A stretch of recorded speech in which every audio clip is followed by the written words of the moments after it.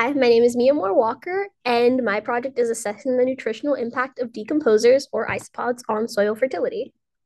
So, why? I really wanted to do a project that's centered on a problem. So, I started off researching different problems that were going on in the world, specifically with ecosystems, and I came across the fertilizer crisis. So, Political and BBC find that we are currently in a fertilizer crisis in countries like Africa, India, and even the US, as fertilizer prices are rising drastically. It's projected that by 2024, it will actually triple, which makes it really hard to get access to it. So I started thinking, what's a good way to replace fertilizer? And I came across the concept of natural fertilizers being decomposers. The National Fertilizer Institute reports that fertilizer is responsible for producing the big three: nitrogen, potassium, and phosphorus. There's three things that are imperative in leading to agricultural fertility and good plant growth. Funnily enough, these are the exact things that decomposers produce. So, boom, there was my project idea. How do isopods increase soil fertility through nutrient production?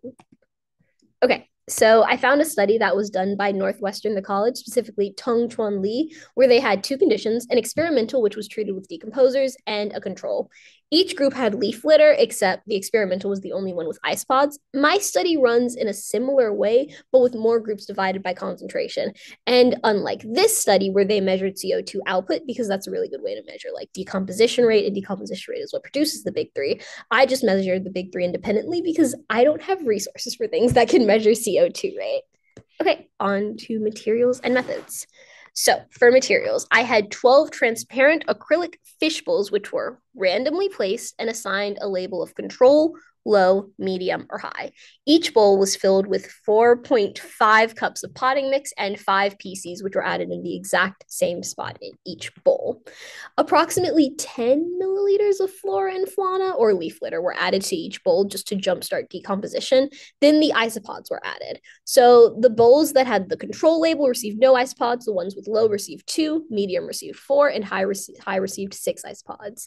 The peas were watered every 2 to 3 days and received flora and fauna once a week.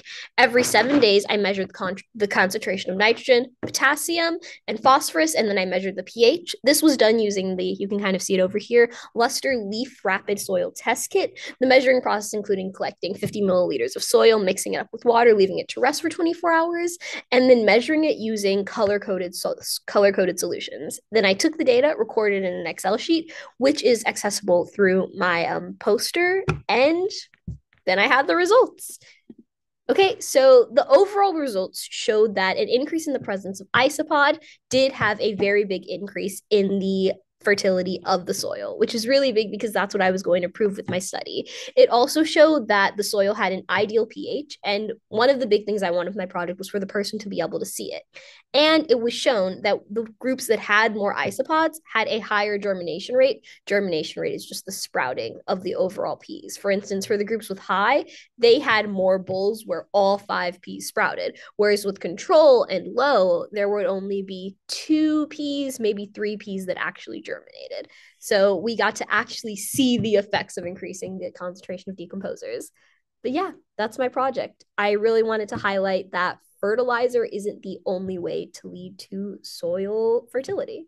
Yeah.